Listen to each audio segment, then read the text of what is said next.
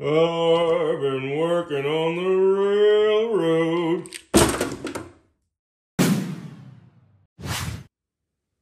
Oh man, this is gonna be a lot of work. This is my catch-all here to everything that I used to work with. A lot of old stuff, a lot of old Craftsman, a lot of separate sockets, single sockets, random sockets, and yeah, it all ends up here. But decided to say that the Toolbox Widget socket organization system is finally here. It took a little bit, but they finally got it out now, and we get to explore how we're gonna make this a little bit better. So I got quite a little bit of examples here, so this is kind of cool. We have this, the old metal style here, see how we can condense that. These are kind of proprietary to how you buy the socket set, so this is more like a lineman's or something you attach to a bag, so this is kind of oddball. These are quite compact, but they have the pegs. The Wesley machines have pegs in there. You can't move them. They're there, and that's it. That's all you get with those. So we get what you see with that. Blow molded cases, always going to take a lot of space. Definitely good to get out of blow molded cases. Got the old rail systems, an Ernst tray here, but this is for a different drawer setup. I just have it right now to hold everything. So I got bit sockets. And yeah, let's take a look at what you get in the box one by one. We'll start with a 1/2 inch. All right, so you order a box of 1/2 inch. Comes like this. They are very good on the website of how they show these, so you don't have to worry about the part number. And they do not come with these size stems, so they just picture them just to show you. So these little stems do not come in the box. So you get 12 organizers and 10 spacers, made for your toolbox for professional and DIY use. So they'll come out like that. There's 6 and 6, 12, and should be 10 spacers in here. Let's see here. Yep. 10 spacers, and spacers are there so you can separate the larger sockets. So if you have a huge socket, you can add a couple. And yeah, there's plenty in here, so you don't have to worry about them when you start getting to the smaller sizes. So it's thought out. And yeah, these are not 3D printed. They are blow molded, and they have a little cap right here glued in, kind of. I think they're glued in with the magnet in the middle. It's like an 8-pound magnet, I believe. And yeah, they are somewhat cut. Oh, well, some have a little bit of over molding on them, but for the most part, they are still better than a 3D printed unit. So there you go on that. And yeah, there's the hole for the peg. And when you have a socket out of it, you can see that you have a missing socket. We'll get on that later, but there you go. One box will serve you 12 sockets. Okay, so the magnets are quite strong when you got a group of them going. You need a thin mat, but still over time the mat will hold on to them because of the magnet will still kind of go through them, and they'll hold quite well. Yeah, you can start loading them up sideways if you have a cart, and you can also put the pegs in. You can buy the peg kit and hold them a little bit better if you have a cart on the side. So once they start weighing down, they still hold quite well. So when you start rowing them in the back, you start off with the smaller sizes. I recommend starting from the right to the left. So the smaller sizes first, and I'll show you in a minute here. So you just keep going. You add one, you add another, and you go along the whole rail. So let's just line them up.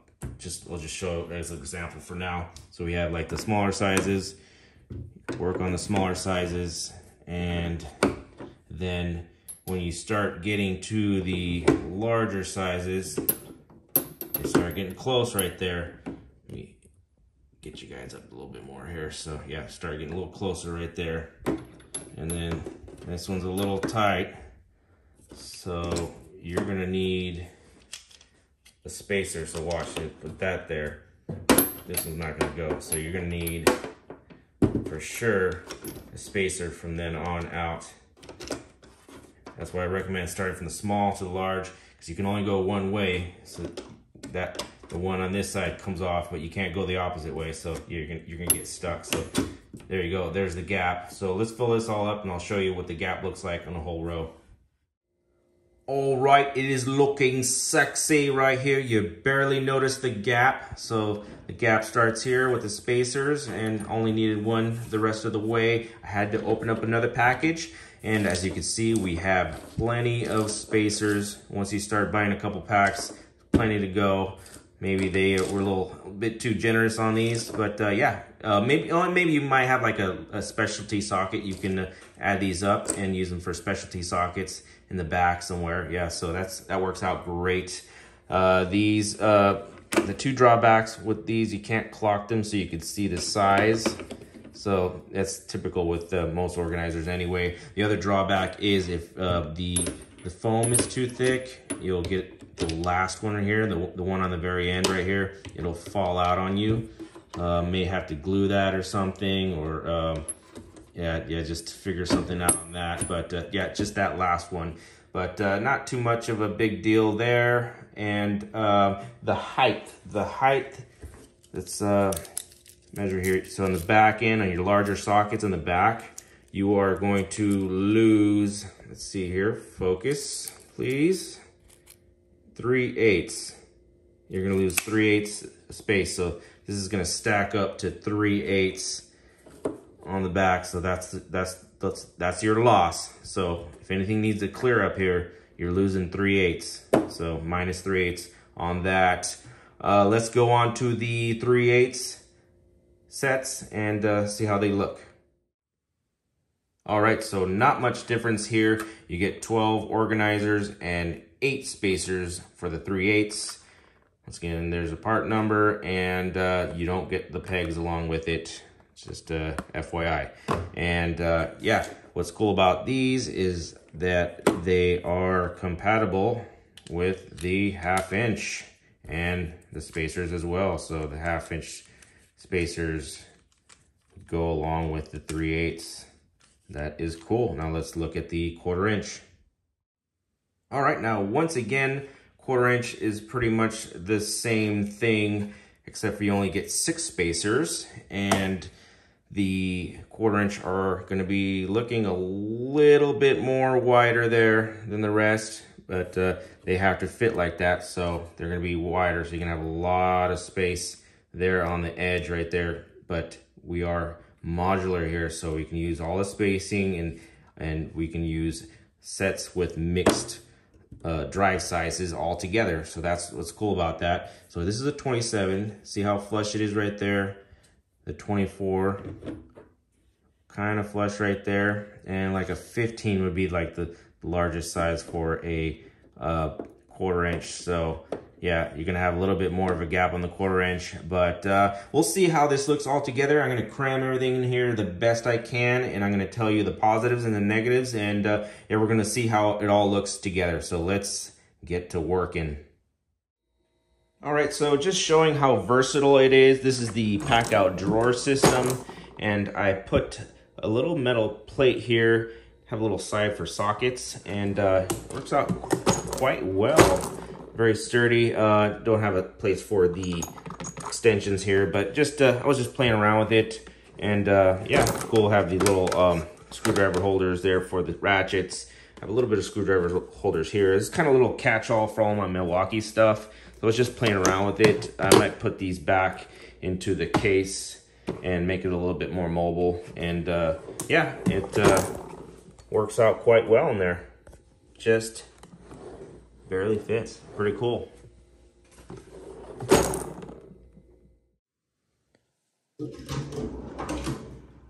Oh man, this is just time consuming as frig. Little update on the tool shed right now. I ordered 2 more of those. I like this one as my favorite here. They sent out all 3 of these, but this is my favorite. So I ordered 2 more, and I'm gonna be rowing them all up on this side. These 2 will go on the other side. So I am making a long bench system and kind of integrating it to the bench here. So a little update on the shed right there. Got some progress going. Got the trim face right here on that. It's gonna need another trim face right here. And then 2 more of these all the way down. Pretty cool. And yeah, just that's why you haven't been seeing a YouTube video in quite a bit. Very time consuming on this. I could tell you right now, I'm gonna get a lot of questions actually on which is better. So I probably got a couple comments underneath asking which is better, the tool grid or the toolbox widget. Tool grid, you're gonna lose the same amount of space. This is 3/8, so tool grid and toolbox widget is about the same. So one thing about the tool grid is you're gonna have to take everything out that you already had in there and start from scratch, because you're gonna have to cut the whole entire piece to fit the drawer, and then you kind of have to dive in with both feet and just do it all there, because yeah, this is at work. If you're at work, it's gonna take quite a bit, and you have another car come in. You're gonna have to work with all your stuff on top of the box for a while. I don't know how else you're gonna do it, but with a toolbox widget, you can work on section at a time, because you could buy these individual boxes and work on a section at a time and still keep your old organizers here, which I am showing right here. I ran out of 1/4 inch. I could use some more 1/4 inch here, but this is good because I can show you that you can still keep your old organizers here and work on it little by little, which is very nice about this. Another thing, my favorite thing about this actually is right in this area, which is super sweet. This is my favorite area right here with the 1/2 inch and the 3/8. You can separate them as well, make them more easier to grab. And yeah, it looks just super sweet, super smooth, very uniform here. The tool grid, you'll see the little pegs in between, and this is more of a like a smoother setup here, and you could stretch them out like this 3/8. You could stretch it out to match the 1/2 inch back there, which is cool. You can kind of keep it all uniform right there. I like that. That's my favorite part of the whole system here. And yeah, definitely very nice to have the 3/8 work along with the 1/4 inch right here. And also some of these sets do have 1/2 inch, so you can line them all up with 1/2 inch, 3/8 and 1/4 inch all rowed up and kind of squeeze them in the middle here. This is all my SAE over here, so the metric over here, and kind of clash it all together here with some oddball stuff. The pegs look the best on the 1/2 inch back there, and you can take a Sharpie on there and you can see them the most clearest right there. And right here, we have the 1/4 inch. So I have 2 sets of 1/4 inch right here, impact and regular chrome in the standard right here. And the pegs are all like there. There's one more size up, and I think there's one more size down. Problem that I came across with the pegs right here is the number 4 millimeter didn't quite fit because the broaching was too small on it. No big deal. Like over here, you don't have to have the pegs. These are a whole bunch of 10 millimeters right here. You could, another cool thing right here is if you have extra 10 millimeters, you can just roll them on in and squeeze them in the middle here, which is nice about that. So you can have your extra 10s in there, have another extra 10 right here, some more oddball stuff right there. And yeah, pretty much covers everything. Yeah, haven't ran into any problems of running out of the pegs. So you buy the pegs separately. It should be all the sizes there for the pegs. And yeah, the extensions, they do take quite a bit of space, but I find that with every other organizer, they do take space. One thing I do to battle that with the extensions, I usually put the extensions longwise in the side drawer like this. So that kind of condenses them all down. It doesn't really matter unless you want to really have an indicator when they're missing. Otherwise, I just usually just stack them up. There's no other way around it. That's the nature of extensions. One cool thing I did right here is I graduated them with the plier organizers and the screwdriver organizers.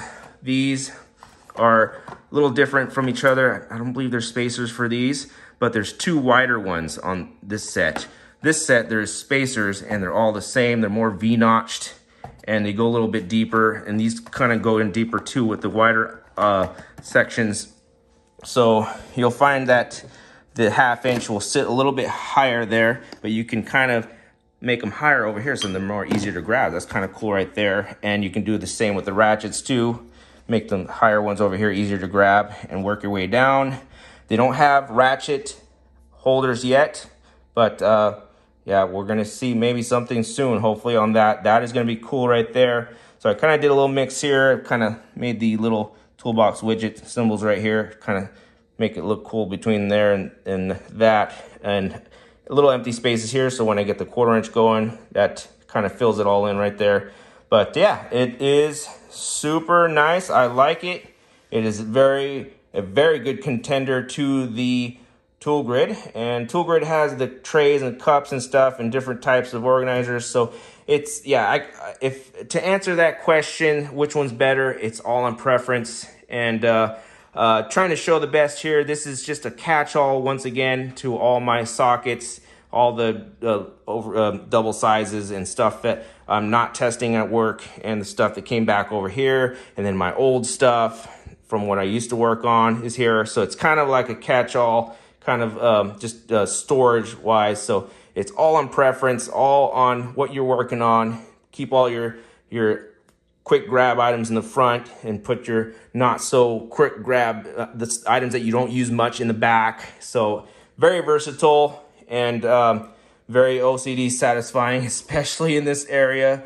So pricing, I'm trying to get this video out. Sorry, I haven't had a video in a while, but I'm getting this video out as soon as I can so you can catch the sale this month only. The socketry items are from 25 bucks for the 12 pack down to 18 bucks. So definitely check that out. And I think they have a giveaway going on right now. So definitely, I want to get you guys in on that. I don't make any money off this. Haven't decided to make any code or anything on this. This is all just given to me for just a straight up review and my opinion on it. And I am the organizer guy, so I have a lot of organizers, and that's cool. It all works out so I can show what I have compared to what I have now, and just a lot of different stuff. And especially when I get all the other toolboxes in, I can kind of clash it all in, and I can be your go-to guy for all organizers and stuff. So that's just all cool in every way. And yeah, once again, guys, thank you for watching. I am super exhausted,